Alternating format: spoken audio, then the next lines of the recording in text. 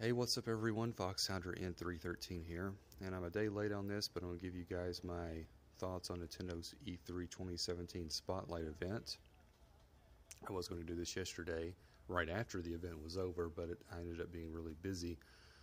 But here we are. It's given me time to really reflect on everything.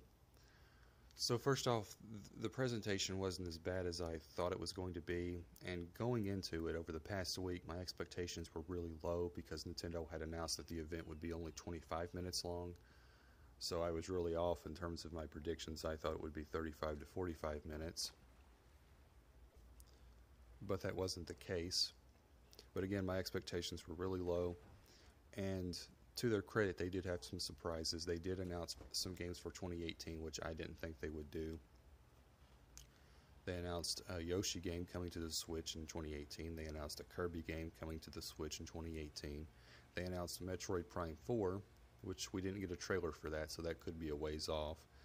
And we got a trailer for, or not a trailer, we got an announcement for a Pokemon game on the Switch, like a true blue Pokemon RPG.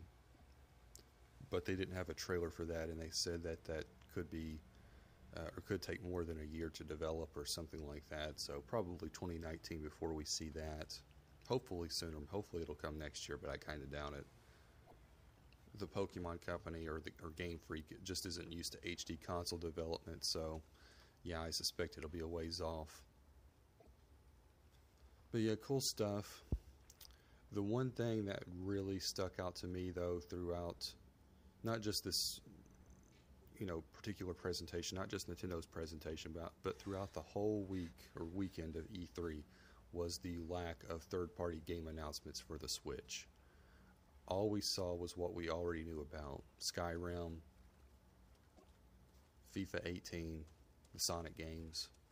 That's pretty much it. And I said back a couple of months ago, I said E3 will be the proving ground for third-party support on the Switch. If it's there, or if there's enough titles, that's something to build off of. But if it's very minimal to non-existent, I wouldn't count on it being there long-term. And that's the feeling I really got watching pretty much every presentation, not seeing any Switch announcements. Not even seeing, we're not getting Call of Duty on Switch. Activision has confirmed that. We're not getting the new Assassin's Creed game, which was rumored. If it can't get even that stuff, if it can't get the annualized big multiplayer games, or in the case of Assassin's Creed, it's not really a multiplayer game, but if it can't get that annualized stuff, I don't see third-party support being a thing on the Switch. It could be that these developers didn't get their hands on development kits early on, or didn't get them early enough to develop games for the first year. Excuse me. That very well could be the case. But if that is the case, then that's on Nintendo for not getting those development kits out sooner. I think there's a bigger problem at the center of all this, and that is that Nintendo just sucks at negotiating with third parties. It has nothing to do with the Switch not being powerful enough to handle these games, because Call of Duty, as you may or may not remember, was on the Wii. The Wii had pretty much every Call of Duty game that generation, and there was a much bigger power gap back then between those consoles. We were talking standard definition versus high definition between the Wii, the PS3, and the Xbox 360. And yet it still got most of the Call of Duty games, save for Modern Warfare 2, during its life cycle. And now it can't get a Call of Duty game. Call of Duty still runs on the same engine, I think, as it did last generation, and it can't get that game. So yeah, I don't suspect, or I don't believe that third-party support is going to be prevalent on the Switch. We did get an announcement for the Mario Rabbids RPG crossover. And here's the thing, looking at that, Nintendo had nothing to gain from that partnership, had nothing to gain from that crossover. The only people that are going to be interested in playing that game are Mario fans. And Mario fans are already going to buy the Switch to play Mario Odyssey. So they gain nothing from it. Ubisoft has everything to gain because it gives them a chance to reboot the Rabbids IP, and if it's successful, then they could bring Rabbids to other consoles. But if it flops, it's no big deal. Nintendo should have leveraged that for some support from Ubisoft, should have leveraged that for an Assassin's Creed game, should have leveraged that for Far Cry 5. They should have gotten something out of it. And that's why I say Nintendo just sucks at making deals with third parties. And this isn't something that's, new. They go back to the Wii with Smash Brothers Brawl when they put Snake in there. Nintendo could have gotten something out of that. They could have gotten a port of the Twin Snakes on the Wii. They could have gotten a port of Metal Gear Solid 2 or 3 on the Wii. But they got nothing out of it. Twin Snakes had came out years before that.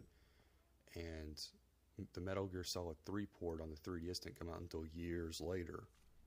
At that moment, they got zero, zilch, nada, nothing.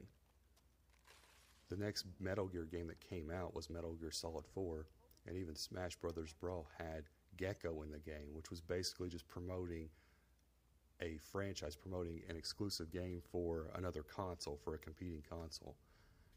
Nintendo just doesn't know what they're doing when it comes to third parties. It's nothing to do with the lack of power. They could get something out of them. But I get the feeling that Nintendo doesn't think it's all that important. They'll pay it lip service. They'll develop partnerships with certain developers for a few games here and there, like Platinum or Atlas or Ubisoft. But they're not going to go hard after it. They're not going to go all out. But I don't want to focus too much on what they didn't have. But it is important to point that out. If you're planning on buying a Switch, you're going to be buying it for the first party stuff. I mean, even when it comes to Japanese support, I thought the Japanese support would be there. I thought it would get the same level of support that the 3DS got, but we didn't see a heck of a lot from Japanese either. The Switch is struggling to get a freaking Mega Man Legacy Collection. The Switch can't get a Disney Afternoon Collection, which are just a bunch of NES games. I mean, it's not looking good in terms of the third-party support. The Switch, the E3 to me really solidified Switch as a great secondary console. It's not, for most people, it's not going to be their primary go-to console, because if all you have is the first-party stuff and then maybe some niche Japanese stuff, you're only going to have a literal handful of games to play every year on it. So it's not going to have one hit game every single month, and you're going to have months where you're going to get games like Yoshi or Kirby or a Mario Luigi RPG crossover that, if you're like me, you may not necessarily be into. So it's really going to limit the system's appeal in many ways. And also, not having multi-platform games really limits the games you'll have to play online, which is rough because Nintendo plans to charge for it. All you're really going to have, it seems like at the moment at least, is just the first-party stuff, and that's a literal handful of games. You're not going to have a lot to choose from when it comes to playing online. And I know the service is a lot cheaper, but between it not having as many features and not having as many games to play online, it's still kind of a hard pill to swallow.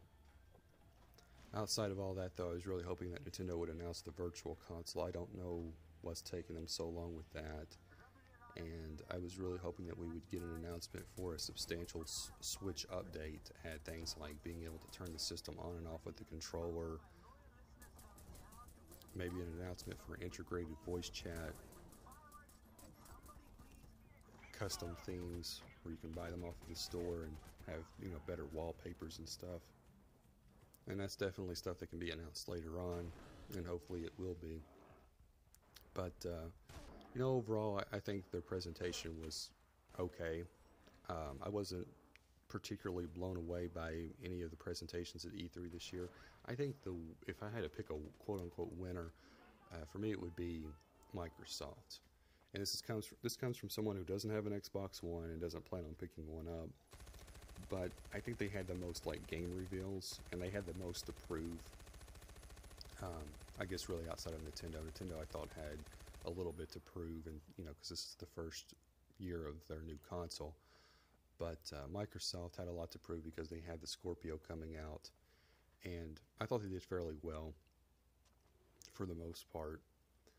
And Sony didn't have a lot of reveals. They gave us release dates for a lot of the games they announced last year, which I'm really excited about pretty much all of them. Days Gone, God of War, Uncharted Lost Legacy. It all looks like good stuff. But yeah, anyway, let me I can't even talk right. Let me know what you guys think in the comments below. Be sure to hit the like button, subscribe to us if you haven't already, and stay tuned for more gaming news and discussions here on Dorks Like Us. This is Fox Hunter signing off. God bless.